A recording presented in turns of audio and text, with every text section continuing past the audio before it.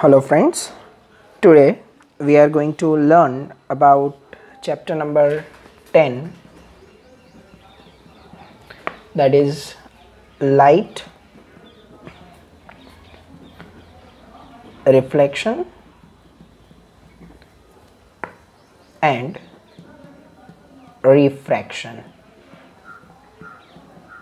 It's a very interesting chapter, right? So let's start from chapter number 10, that is light, reflection and refraction. In this lecture, what we are going to learn?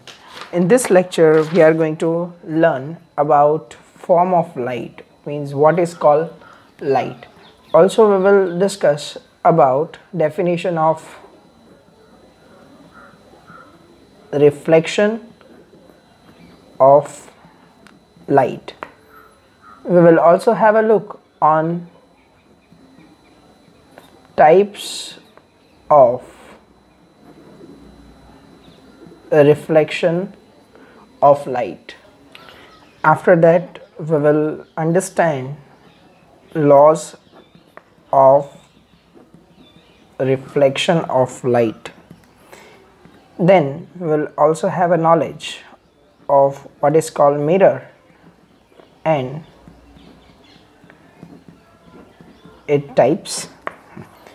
We will also discuss and differentiate between real image and virtual images.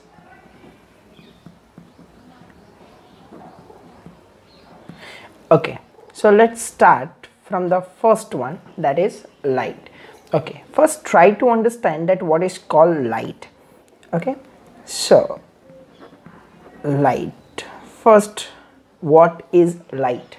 Okay, if this object is placed in front of you, we are able to see this object right now, but if there is a darkness or if you close your eyes, we are not able to see this object. So simply you will say that, sir, in dark there is absence of light. So light, it makes us unable to see the objects. So what is light? Light, it is a form of energy which enable us to see. So light is a form of energy which makes us unable to see. One more characteristics about light, it is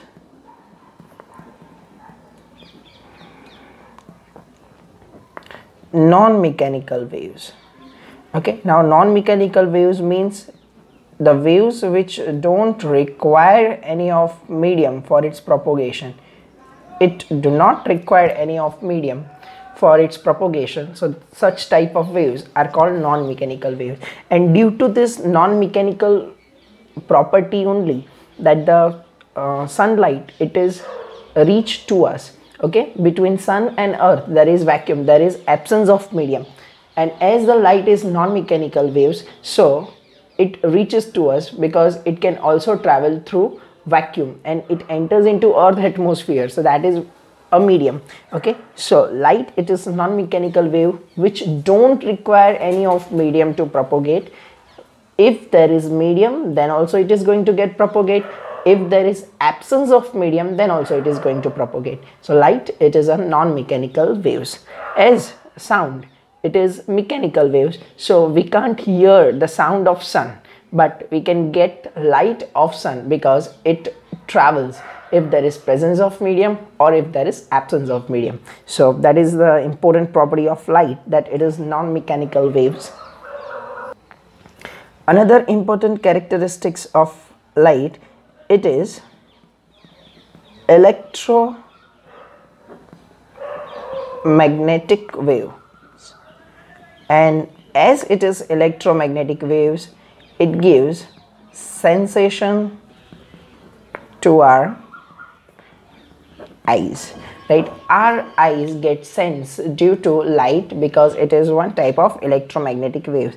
As you will study that in higher standard, that why it is called electromagnetic waves, because when they are propagated, the oscillations of electrical field and magnetical field both are present. So that we will study in higher standard, but just for your information, that this way oscillation of electrical field and this way oscillation of magnetical field, it will be perpendicular in the direction of their propagation, which you will study in higher standard. So light is called electromagnetic waves.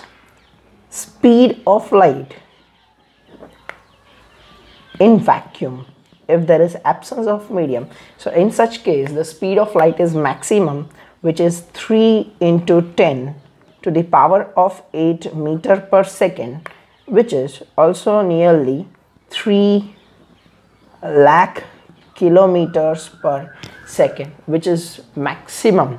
Okay, so simple, light, it is the fastest thing in this universe. As it travel from different transparent medium, it may its speed can be changed, and it is dependent on which from which medium it is passing. And the another important characteristics, that light, it always travels in a straight line. Okay, so light, it is a form of energy which makes us unable to see. It is a non-mechanical wave which don't require any medium to propagate. It is electromagnetic waves which give sensation to our eyes. Speed of light in vacuum, it is 3 into 10 to the power of 8 meter per second, and light, it always travels in a straight line. Now we know that due to reflection of light we are able to see different objects. Okay, so why and how we are able to see the objects? So suppose this is any of source of light.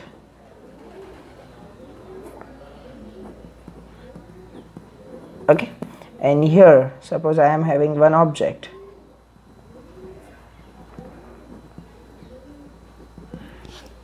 and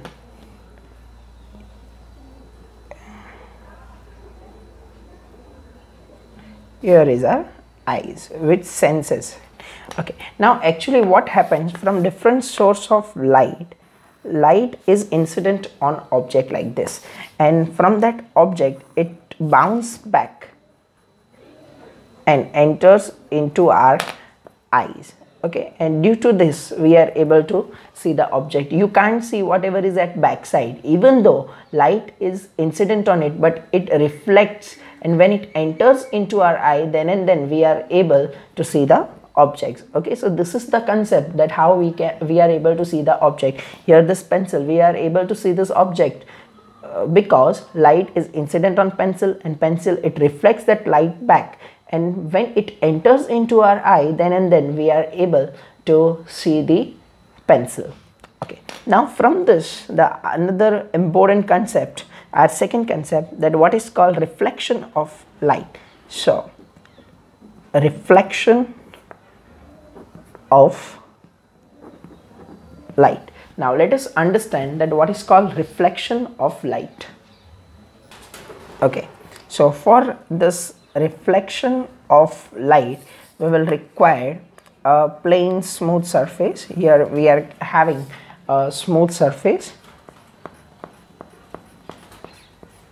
Okay, so suppose this is our smooth plane surface.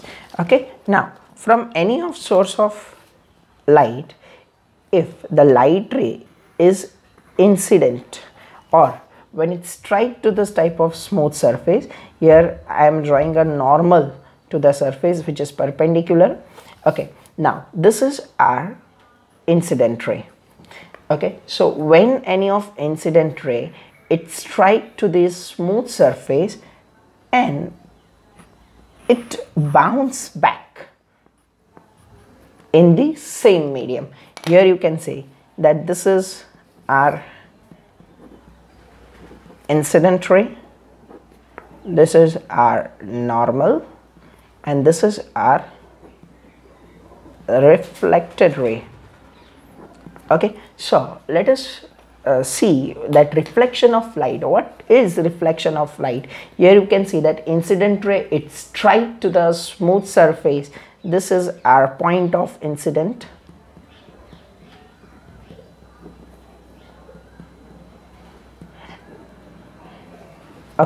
So incident ray, it strikes to the smooth surface and it reflects back, it bounces back in the same medium. So this phenomena is called reflection of light. So here in short we can write like this, that it is a phenomenon of what? Of bouncing back of light. Okay, it's a phenomena of bouncing back of light, and here you can see that incident ray and reflected ray both are in say plane. So bouncing back of light in same medium on striking to the smooth surface. Okay, so it's very clear that reflection of light is a phenomena in which there is a bouncing back of light in same medium. Okay, so simple. Here we understood the concept of light, then how we are able to see the objects, and the phenomena which is responsible for observing the object, that is reflection of light, and definition of reflection. Now we are going to understand about the third one, that is types of reflection.